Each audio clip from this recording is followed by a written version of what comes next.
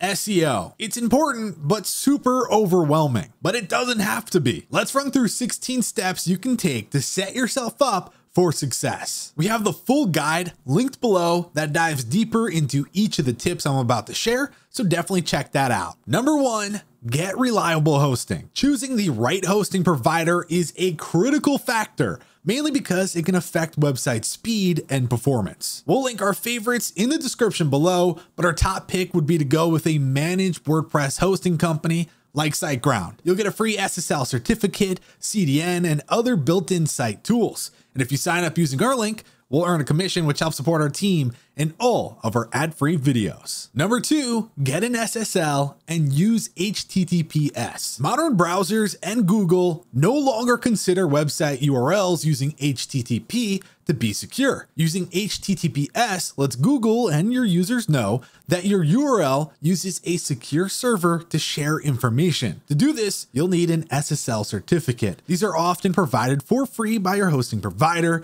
You could also use a plugin or a third-party service like Cloudflare. Number 3, choose an SEO-friendly WordPress theme. Ideally, you'll want a WordPress theme that is fast and lightweight, but with the rising popularity of page builders, you will likely need to find a balance between speed and design options. Even robust page builders like our own Divi have taken strides to maximize performance by eliminating necessary bloat. In addition to speed, look for themes that use proper SEO headings, have clean code, are responsive, and are updated often. Themes like GeneratePress will have these features built in. We'll leave a list of SEO-friendly themes below. Number 4, allow search engines to index your website. Don't make the mistake of skipping this small step before launching your WordPress website. Simply navigate to Settings, Reading.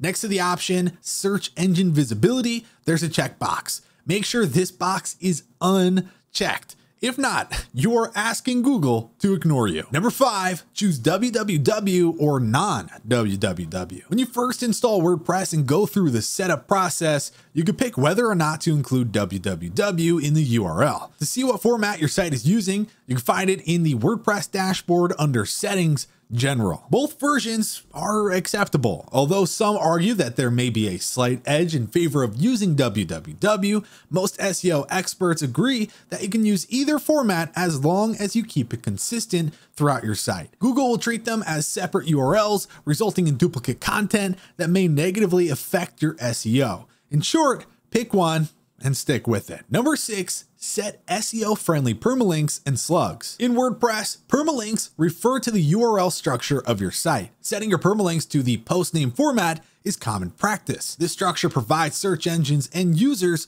with more text that describes the content of your page or post. For example, if you're writing a post on WordPress SEO, it's better to have WordPress SEO in your URL instead of a number like 123, especially if you are trying to rank for that keyword or phrase. To change your permalink settings, go to your dashboard under Settings, Permalinks, then select Post Name. Permalinks, as the name suggests, should be considered permanent. That means you should never change the permalink settings on your live site or the permalink of a page or post. This will result in broken links and hurt your SEO. If you must change a permalink, use the proper 301 redirect. Number 7, use categories and tags for SEO. Categories and tags are the default taxonomies that allow you to organize posts and pages. Using them properly can positively affect user experience, allowing users to sort and filter content to find what they need within a particular topic. In general, it is best to use categories for large groups of content under a broad topic, like WordPress, business, design, and so on. Tags can be helpful for users to find more specific topics, and you can add multiple tags to a post as long as you use them purposefully and consistently. Number 8, choose your WordPress SEO plugin. Popular SEO plugins like Rank Math or Yoast SEO will include most of the features, tools, and flexibility you need. These plugins can help optimize your entire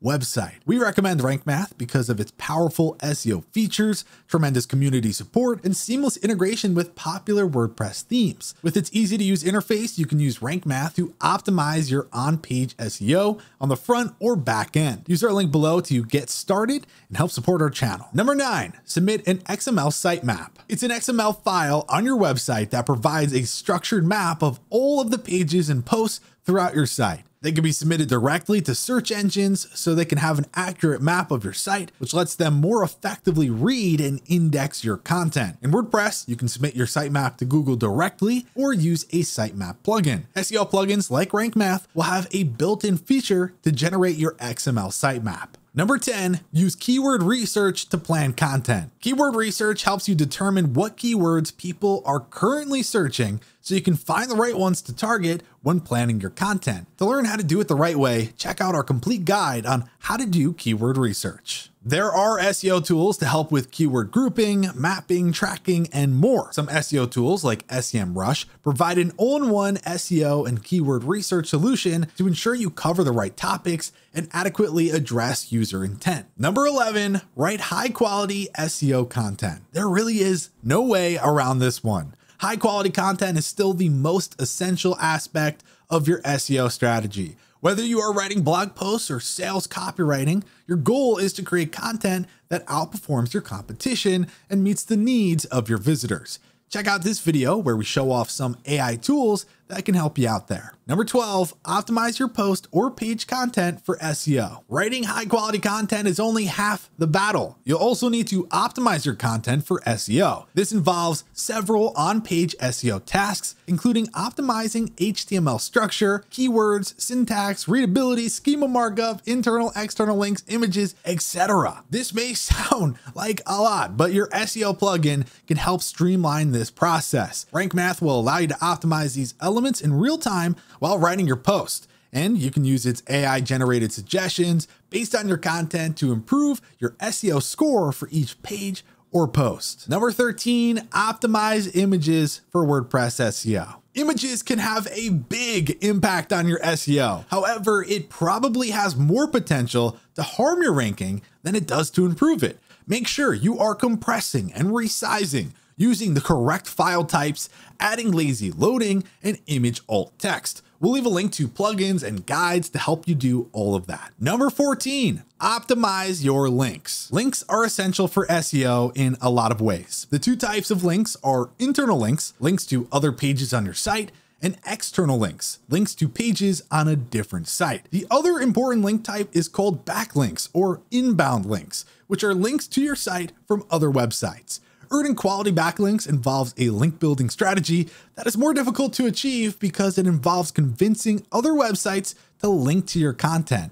All three are important for SEO. You can learn more from our SEO Links Beginner's Guide, where we also discuss no-follow and follow links, plugins that can help like Link Whisperer, and more. Number 15, avoid creating duplicate content. Duplicate content is the same or very similar content that can be found in multiple locations or URLs. This can happen for a few reasons, but it will lead to each variation competing against each other in the ranks or the wrong version being indexed. Check out our guide to duplicate content and SEO for more details. And finally, number 16, optimize speed and performance. Search engines like Google use several core web vitals and metrics to determine how well your site performs, which can significantly impact your rankings. The easiest way to check your website speed and performance metrics is to use a free online tool like GTmetrix or Google's Page Speed Insights. These tools will give you an overall score and a list of improvements that can be made to improve your score. We have a whole playlist dedicated to understanding the results these tools give you. And there you go. Those are 16 different things you need to consider when it comes to WordPress SEO. Again, check out the links in the description. We have everything you could possibly want